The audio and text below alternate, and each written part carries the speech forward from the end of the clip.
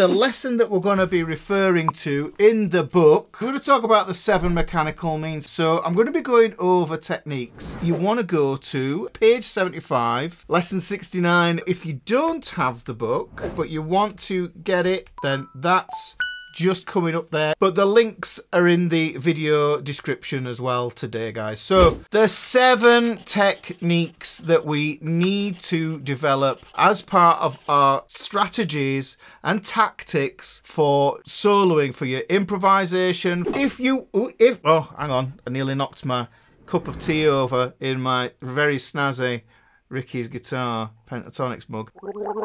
We need these tactics if we are learning solos. So if you're learning a solo, then you need to be able to replicate those things. So we're going to go over what I think are the 7 mechanical means. The way I see these 7 mechanical means is it's how you move from one note to another. If you think about a piano, when you play a note and then another note, there's certain things that piano can't do that only guitar can do. And the guitar can sound very, very human. I think that makes sense because the way I see music is it's the language of emotion. Putting that emotional thing that you have in your head and then pulling it out through your fingertips and then out of your guitar. And that way you can express yourself. And how cool is that? If you can't express yourself verbally with words, sometimes all you need to do is pick this up and express yourself with this. Let's get into the first one. And that is using this thing. Pick, my pick. So I use Jim Dunlop Jazz 3 XLs. I've just stuck with them for ages. Guitar tone. Dialed in here, I'm using my Yamaha THR-10 through the USB thing. It's a wonderful bit of kit, nice and simple. I am sporting Yamaha today, that's my garb. Here we go. The first one is picking. The pick is probably the most efficient way to do this. When it comes to picking, I use the pick in this finger and I use these 2 fingers as well. I don't really use my pinky. So when I pick, that's what I do. I know some of you guys out there don't get on with this, but what I want you to do is I want you to consider the texture that a pick makes on the string, the timbre of the string. I'm going to play a little B minor pentatonic here. Box 1 at the 7th fret. If you look and you listen, the attack of the pick, there's a sound at the front of the notes, yes? So that's really important to notice and observe. And it's quite a sharp sound. Now the easiest way to move from one note to another is picking. I can play just downstrokes, and this is how I would recommend you start. Just down strokes.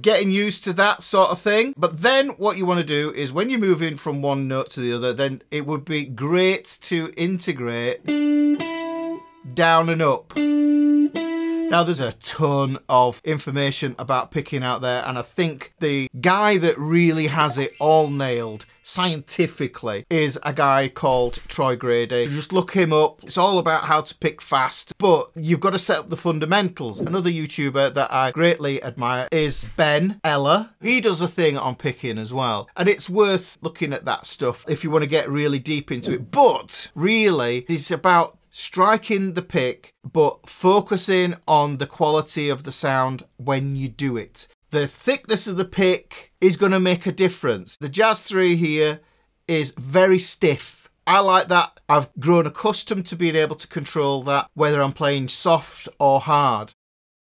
This is the strummer's pick. Yeah, so this one is a 0.38mm Jim Dunlop USA nylon. Now this one is wafer thin and it bends. So this isn't going to be good for doing your solos with. It's not going to give you the resistance. It will slow you down as well, moving from one note to the other. So the thickness of your picks is really, really important. When I put together these custom ones here, these are my custom guitar picks. These are kind of miscellaneous. They've got a bit of flex, but they've got a really sharp point. I wanted the pointiness of a Jazz 3, there, so put that in. This works great on acoustic as well for single note stuff. For me though, I've got so used to that. Once you find the pick that works for you, then it's okay to stick with it. There are people out there that don't actually use a pick. Rest in peace, Jeff Beck. He played using fingers. If you're going to use fingers, then you need to get this kind of approach. Do you know how the Koreans do love hearts? Do they go like that? It's meant to be a love heart.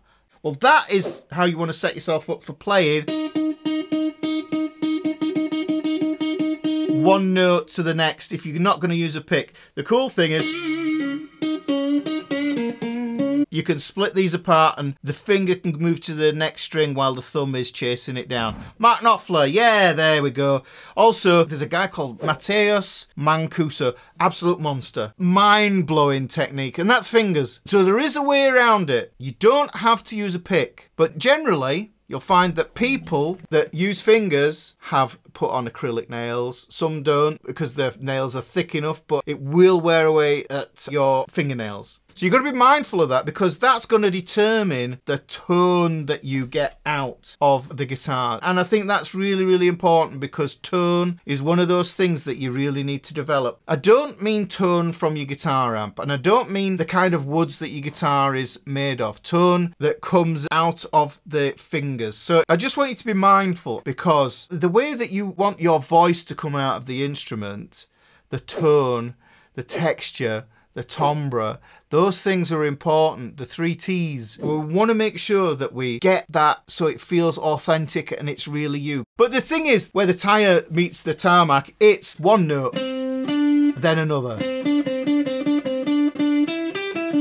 There is an aggressive sound to this, and I'll talk about this when we've gone over the techniques. You can be really explicit about how you are making your sounds. If you want it to sound gentle, then you might switch the technique. So you can adapt these 7 techniques so that you can properly convey the emotion that you want to do. I see those as 2 polar opposites. So you've got the sharp and you've got soft sounds. There's a lot of attack to that. If you look at somebody like Zakk Wylde is an alternate picker. It's all picking, and when he picks, it sounds aggressive. So picking is aggressive. It's a sharp technique. You can play gentle with the plectrum too, but you have to think about it. Its natural way is there's a lot more attack in it. So what we've got is we've got the picking. I'm agnostic. If you can use your fingers, but be aware that